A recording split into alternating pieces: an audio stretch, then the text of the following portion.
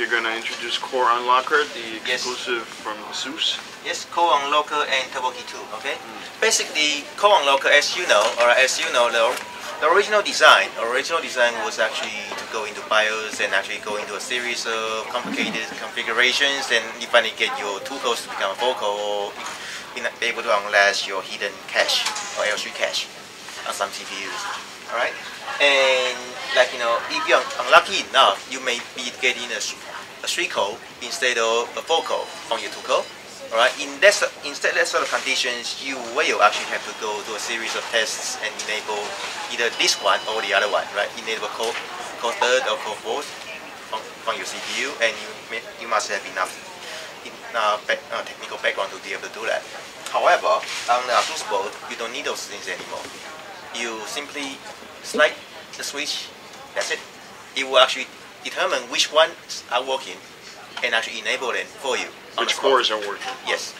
Okay. Once you actually detect any non-working ones, you will actually disable it automatically.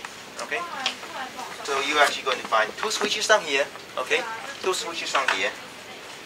One. All right. This one is for Turbo Key, and this one is for Core Unlocker. All right.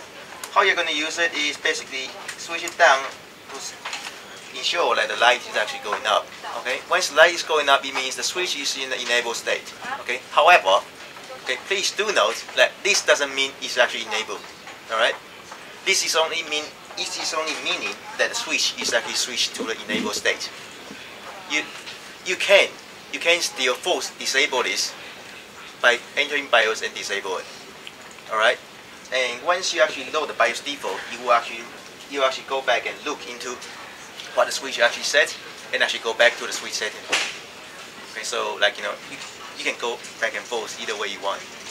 Okay, and Core Unlocker you can also if you don't want to use the switch and you don't want to by opening up the traces and you don't want to go into BIOS, you can still enable it by holding up the number 4 key. Okay, the number 4 key on your keyboard while powering up your system. Okay, this way you will also enable your 4 core automatically, of course. Without physically switching it. No need. Okay. All right. Okay, let's try to enable this at this end. By itself this time. All right. So now I actually set the Core Unlocker to enable. Okay, and let's power up the system and see what we actually get.